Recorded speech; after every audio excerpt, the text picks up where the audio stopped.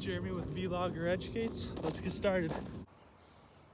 Jeremy here with another episode of Vlog Sugar Educates, and today I'm going to be going in depth of the actual costs of locking up juveniles versus the alternative of educating them.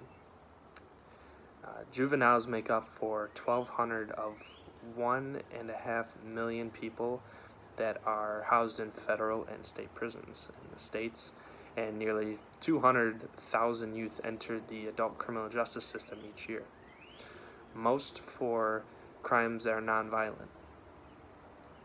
There are still roughly 2,000 people that are still in the federal prisons for crimes that they had committed when they were just children. Some have been in prison longer than they've been previously out or have been alive. In Illinois alone, 169 juveniles per 100,000 persons are incarcerated.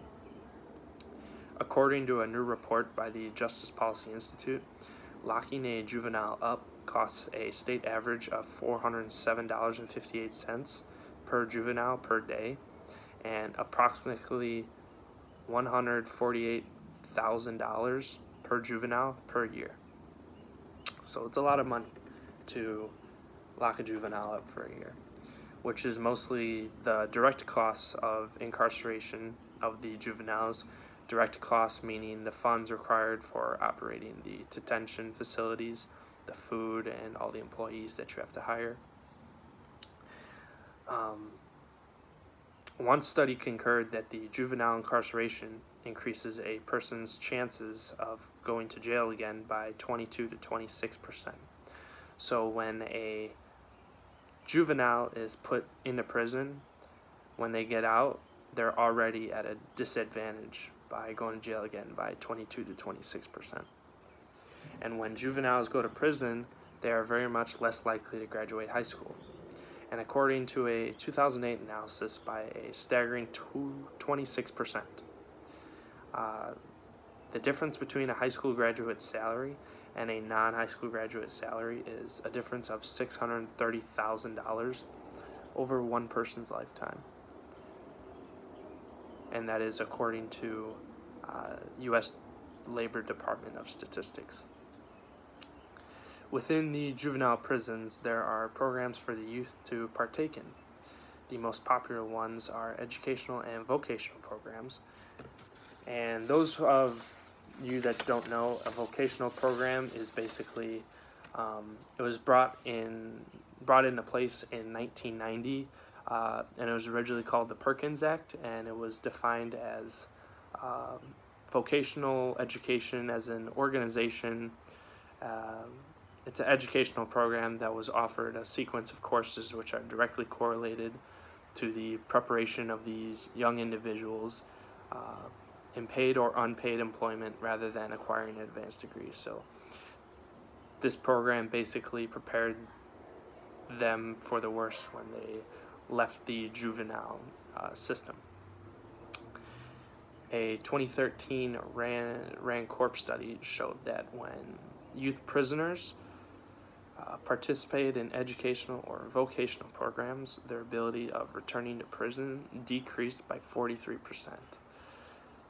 That's a big percent. So obviously there's data and studies that show that educational programs decline reoffending probability chances. Why are we locking these children up instead of educating them? Obviously we've seen that with them being in the vocational and educational programs, almost 50% of the probability of them coming back is declined. So why are we not educating them? The average private tuition, elementary to high school cost is $7,863 per year. The average tuition and fees of public four-year college, so that'd be something like COD, across Illinois, the average is $13,621. And the public elementary secondary school spending per student, so that would be like middle school, that's $13,755. Illinois has the fifth highest average in tuition fees for a public four-year college of any state. Fortunately, the cost has remained relatively steady through the years, tuition and fees have risen 5% in the last 5 years and less than 1% in the last year.